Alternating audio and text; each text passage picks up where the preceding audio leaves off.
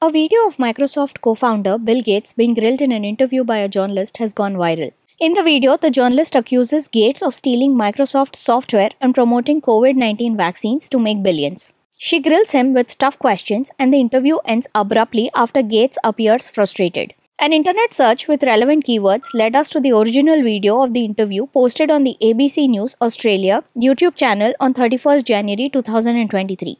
In this video, Sarah Ferguson is seen interviewing Bill Gates, and they're both wearing the same outfits as in the viral video. After watching the entire video, we discovered that the anchor never asked Gates the question seen in the viral video. Instead, she asked him about a range of other topics, including climate change, COVID-19 conspiracy theories, Elon Musk buying Twitter, Gates' association with Jeffrey Epstein, his philanthropic activities, and the rise of artificial intelligence. Predecessor of Windows, MS-DOS, was created by Gary Kildall, which you then basically stole from him for a couple of dollars. It's not just development.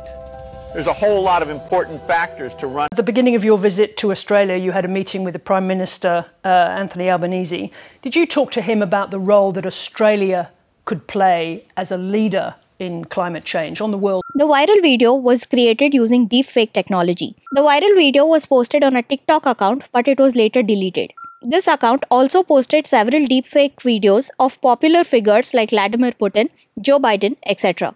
Deepfake technology refers to the use of artificial intelligence and machine learning algorithms to create highly convincing fake images, videos, and audio recordings. As the viral video doesn't show a real interview with Bill Gates and is created using deepfake technology, this post is fake.